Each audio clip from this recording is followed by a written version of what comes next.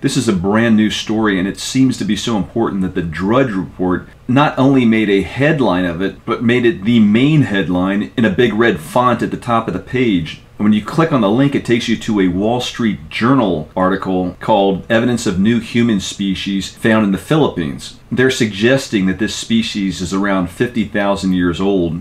And its small jawed and smaller teeth, more like a modern human. It could walk upright like a modern human, but it had feet that were designed to climb trees, and they don't go into detail about what that means, whether it's an opposable toe or what. They're calling it Homo Luzonensis, and they found the bones in a limestone cavern called Callao Cave. So far, they found several foot and hand bones, a partial thigh bone, and teeth. And those bones were from 2 adults and a juvenile. So that's one more species added to the list that coexisted with humans around 50,000 years ago. And that includes the last of the Neanderthals, Homo floresiensis, the tiny hobbit creature, Denisovans, and now this new species. They did uranium series testing on the bones, and they say they're dated between 50,000 and 67,000 years ago. And they're even saying that the features in the bones suggest that they made it somewhere along the line with regular humans, Homo sapiens, Denisovans, Neanderthals, Homo naledi, which was an older species found in Africa,